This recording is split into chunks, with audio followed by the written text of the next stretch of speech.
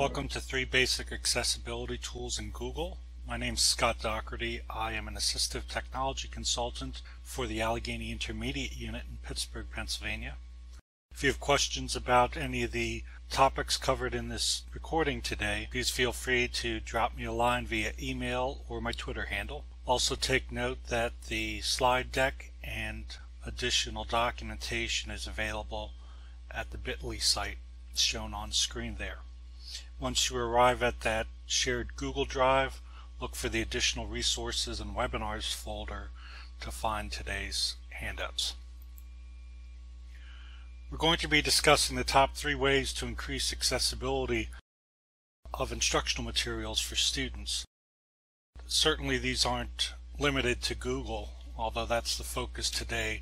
These 3 accessibility features are actually built into a number of products available on the market today as part of the manufacturer's universal design to make them as accessible as possible to a variety of users. One of the major ways that we can increase accessibility of documents is to give text-to-speech access. Using an electronic version of material and text-to-speech features, a user could listen to the contents of the screen read aloud with a computerized voice.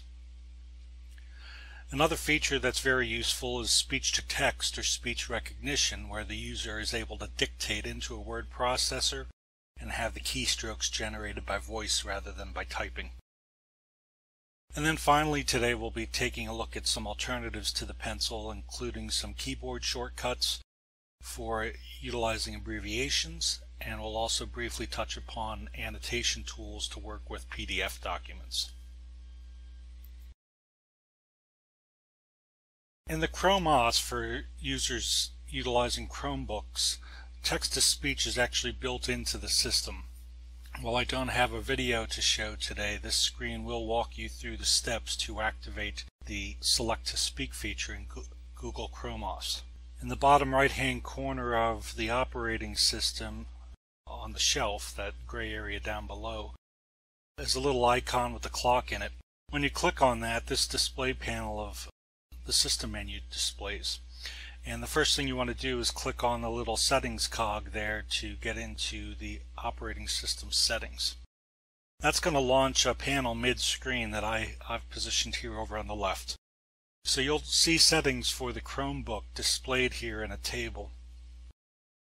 In order to access the speech features, we need to scroll all the way down to the bottom of that list and click Advanced. Once you do that, the settings window will redraw itself and add additional features that weren't in there on the initial scroll. Go ahead and scroll down to the accessibility feature and you'll be given 2 options. The first is to always show accessibility options in the system menu, and that's turned off by default, but I click this little toggle button to turn it on. What that does is it adds this accessibility icon group to your system menu, so you could click by the clock and immediately have access to your accessibility features. It just cuts out some of these additional steps. The second thing we want to do to activate text-to-speech once we're in this panel is go ahead and choose the option to manage accessibility features. And when you click that, that's going to expand the accessibility choices so we can enable the Select to Speak icon. And that's this box right here. Again, it's just a toggle that's normally turned off, so when you click that, it turns on this icon just to the left of the clock on the Chrome OS shelf. What this allows you to do is the computer will recognize text anywhere on screen in any of the apps that you're using with Google Chrome. So in the example on the right, I visited the Library of Congress website, the Ask a Librarian section. I wanted the computer to read this portion of the text aloud to me. I simply had to click on the Select to Speak icon down in the corner and then click and drag a box around the text that I wanted to have read. After a second or two to process, the computer will begin speaking those contents aloud. You should know that in some apps you don't even have to do the click and drag around the selection. With some, you simply have to click where the text begins and the tool will read from there.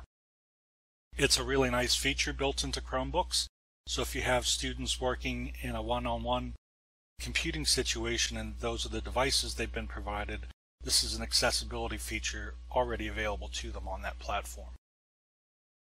If you're not using Chromebooks, certainly Macintosh and Windows computers have built-in speech as well. But sticking with some Google options and Google Chrome browser options, one of the tools that offers a number of robust features is TextHelp's Read and Write for Google Chrome. They actually, for the last couple years, have made the products available free for teachers to use. So this first link that you'll visit will get you to the teacher registration page. By signing on, you'll get full free access to Read and Write, as well as the ability to get free access to Equatio, which is their math notation software. Another nice tool to take a look at. So they provide both of those for free to teachers. You simply have to register through the link provided here. For student users, however, subscription is required for full use of either one of those products, but the company does offer 30-day trials. The nice thing is that once the trial expires, the company does allow people to continue using the app in a limited capacity. This includes access to the text-to-speech feature and 2 of the highlighter colors. And we'll take a look at this in a minute. And finally, Read and Write offers an app for the iPad. It installs as an external keyboard that you can use with Google Docs or, quite frankly, anything that you type in on the computer. So speech is tied to that, word prediction, and you also get text reading within the document from that tool. Let's switch over for a second here and take a look at Read and Write for Google, working with Google Docs. So here's a blank Google document. Read and Write is already running at the top of my browser window. This purple icon is what shows up on your toolbar once you've installed the app. And these are the Read and Write features. Because I'm registered as a teacher, I have access to all of these. If trial expired, the text tools here would remain, as well as the yellow and blue highlighter tools. So we simply need to type in some text, and then we can click our position and hit the play button. Today is April 21st. Or we can make a selection of a particular item or phrase that we want to hear aloud. April. Today is April 21st. The next feature we'll take a look at is the speech-to-text tool. In Google Docs and Google Slides, they are both positioned in the same place. They're under the Tools menu and available as voice typing. This allows you to simply click the microphone to begin listening to your dictated speech, and the tool will input the keyboarded information directly into the document. There is a keyboard shortcut to utilize this. That takes out the middleman, so to speak. If you use Control-Shift-S on the keyboard, it will automatically wake up the microphone and begin listening and typing your dictation. If you follow the path with your mouse, you get this gray toolbar that allows you some time before you start or stop the microphone. Taking a look at the voice typing feature, I'm going to click on the Tools menu and select Voice Typing. As I mentioned before, the keyboard shortcut's displayed there. In case you didn't remember it or didn't know it, you have that available to you there. But right now I'm going to click, so we open it up in passive mode. This will work with over 120 different languages, so I'm selecting English today. So you'll see a change in state between the icon when it's actively listening, it's orange, and when it's passive and ready and waiting, it's showing up as that gray rectangle. When I'm ready to utilize the feature, I simply click my cursor to let it know where I'd like the text to be entered, and then click the microphone to begin. It is a beautiful, but windy day here in Pittsburgh, period. Now you'll note with this tool, punctuation needs to be dictated. It's not at the point yet where commas and ending punctuation are inserted automatically. The other way you can use this tool is with the keyboard shortcut. So by pressing Control-Shift-S, it's automatically going to wake up the microphone. Perhaps I'll be able to get outside today, period.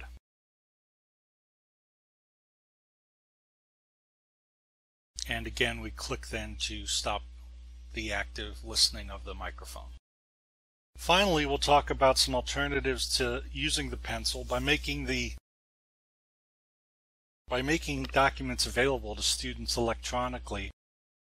They have the ability to type, click, and use the documents with any variety of assistive features and assistive technology tools. One common feature built into all major word processors are a replace feature and an automatic correction or substitution feature. This can be very powerful for students who fatigue easily with writing, who are note-taking and need to save keystrokes or pen strokes with writing. They can utilize abbreviations for repeated phrases and words and shorten the task and save their physical energy in cases where it's students who fatigue considerably from the writing or keyboarding processes. Let's switch back over to Google Docs right now and take a look at both of these features with abbreviations. This document here shows you some information I've already begun typing. When I use abbreviations, I do like to make a habit of using special characters in my abbreviation. I tend to use the accent mark, which is positioned just to the left of the 1 key at the top of the keyboard. The reason for doing this is it doesn't show up in English as a character sequence, so I could use an abbreviation like accent mark IT without any concern about it accidentally replacing the word it or replacing information technology's acronym when I use that abbreviation. So that accent mark is a little bit of an insurance policy, so to speak. I also like to keep paper handy next to my computer so I can jot those abbreviations that I make up on the fly down onto paper. That way I can just glance down and say, oh, that's the abbreviation I'm going to use for this particular session. So this second paragraph, abbreviations can be useful when composing original text. Let's suppose I was writing a paragraph about abbreviations. That's what I have laid out here. So I knew that word was going to be repeating throughout. It was the topic of my paper. Rather than typing out all those individual letters each time, I opted to create this abbreviation on the fly, and I used that at various points throughout the document to replace that text, or take the place of that text. The last step then is to go ahead and do the replacement. So under the Edit menu, at the very bottom you'll find Find and Replace. Keyboard shortcut in Google Docs and in Microsoft Office products is the same. It's Control-H. So either one of these options will work. And then we simply tell it what to find, in this case my abbreviation, accent mark ABR, and replace it with abbreviation in the second Replace With box. Now because I use that special character, I can safely assume that's not showing up any place where I don't want it to be in other English words, so I can click Replace All, and what we see happen now is in that paragraph where those abbreviations repeated, we now see the full expanded word at our disposal. So that's great for writing on the fly. There are times though that students need to copy notes from another source like a whiteboard or a textbook. So the first part of this process would be to scan what you're copying and identify those repeated words and phrases throughout this. So that's what I did here, looking at the source I saw George Washington, Great Britain, and the Continental Congress came up a number of times. So rather than typing those out individually each time, I went and made use of the abbreviation as I was copying those notes. Then at the end of the note-taking session, I can hit Control-H and tell it to find each one of those instances. So I'll tell it look for accent mark GW and replace it with George Washington. Replace all. Look for accent mark GB, replace that with Great Britain. Replace all. And finally look for accent mark CC and replace it with the Continental Congress. The nice thing about this is after you've used it a couple times, you can get pretty speedy with using that keyboard shortcut. It allowed me to save considerable time and effort in typing out those full phrases, but at the end I end up with fully recognizable and understandable text. I remember back to my college days, I would sometimes make abbreviations in handwritten notes, and if I forgot to write down what that abbreviation was, sometimes I was left scratching my head 3 weeks later trying to figure out what it was that I wrote down. That's a tool, like I said, built into all word processors, so usually it's found in the edit menu or on the edit ribbon in your different tools, and certainly something you can begin using right away. The last class of tools we'll take a look at are some supports for annotating PDF documents. When documents are shared electronically with students in PDF format, sometimes people wonder, well, how can I complete this work and submit it back to my teacher? And while in some cases people will actually print those out, do the work, scan them in, and send them back, it's not necessary to go through those steps. We can keep the electronic document electronic and work with it that way. There's actually a couple different options available to us to do that. One is the use of Adobe Acrobat Reader. This link will take you to a tip sheet to walk you through the steps of annotating with the free application from Adobe. It will give you the ability to type onto a PDF document, draw lines, draw boxes and circles. If there's selectable text in the PDF, you can also highlight things with the highlighter tools. So pretty much anything you can do with paper and pencil, you can use the free Adobe Acrobat Reader to mark up your PDF documents. On the Google platform, there's a couple of apps available. The one I've included here is an app called Kami that runs as a Google extension. And then Claro PDF Pro is an option for the iPad environment. Similar to what I talked about in Adobe Acrobat Reader, both of those products allow you to import a PDF document, mark it up, and share it with others. Let's return quickly to Google Docs or Google Drive and take a look at this particular feature in action. So this is the bit.ly site that I directed you to earlier. So I'm going to come into additional resources and webinars and find today's folder.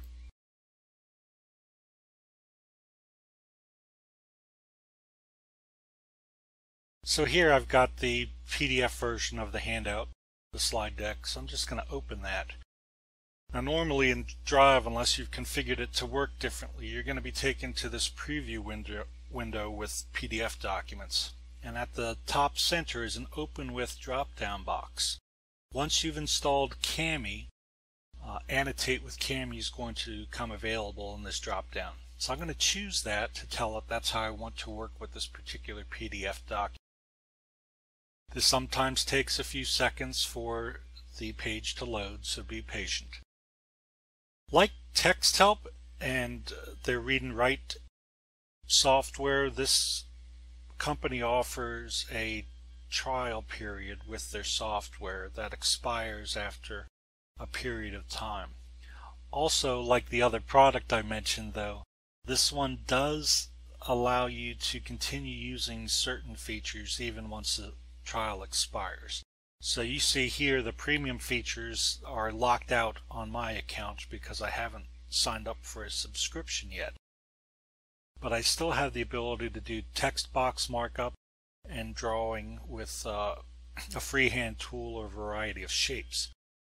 So this would allow me to click on the text box, choose a color for the text that I'd like to type, and then simply click to enter my name at the top of a document.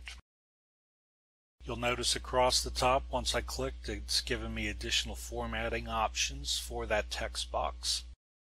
If the requirements of the worksheet, test, or document required us to circle things on the document or underline things, the Shapes tool has a variety of features available to you. So we could choose the line tool to underline the title in a paragraph, to match items in a matching column, or to do any of the other things we would do with paper and pencil on a traditional format of material. I hope this session was helpful. Again, you can get a full copy of the slide deck and other resources at Skip's Quick Tips, the Google Drive we just took a look at. There are also YouTube videos available at my YouTube channel. If you go to bit.ly/Skip's Quick Videos, or clicking on this link, you'll be able to see those. They are short 3 to 7-minute videos in most cases, walking you through particular features or apps. Have a great day.